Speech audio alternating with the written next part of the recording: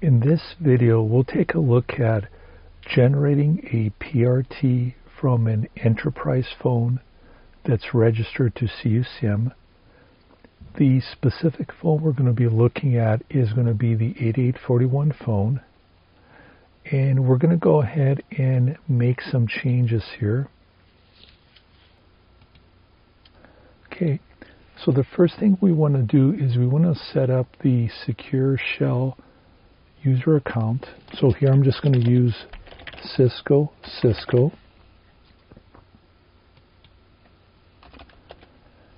And then the next thing we want to enable is the SSH access to the phone. So we want to hit enable, and also we want to make sure on the right hand side the checkbox is enabled. We're going to apply the config. We're going to save the config, and we're going to reset the phone.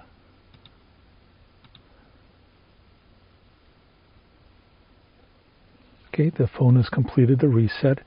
Okay, so what we're going to do now is we will basically go ahead and SSH into the phone. So basically what I'm doing here, let me just move this to the side, is I'm going to SSH to the phone's IP address. So if we actually go back out here, let me go back out one level. If you notice, the phone is at 192.168.134. So we're going to go ahead and SSH into that. And I already have a session that I was working with earlier, but I'm going to restart the session. Okay. So we have Cisco, and then it'll be debug. And to turn on debug, so this part right here, the login as Cisco was something I created a few moments ago for the user account within the properties page here within CUCM for the 8841 phone. I use the same thing for the password. So the first two variables for the login and the password in this example were Cisco. This next part where it says DVF101 login, this may vary from phone to phone and or from firmware to firmware. It happens for this specific version of firmware, which we have 14.01 enterprise firmware SIP for the 8841 phone. To get into the console, it is debug. However, this may vary.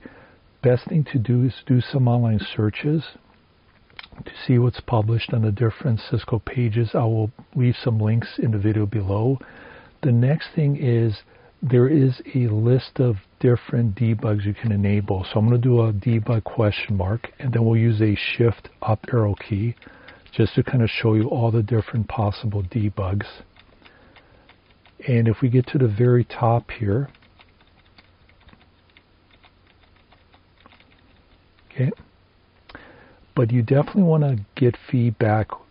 Most likely you're going to be working with Cisco technical support. You want to get feedback on which specific debug they want you to turn on. If you're not sure, then go ahead and do a PRT without any debug initially and see if that's enough information. If not, then go ahead and turn on debug.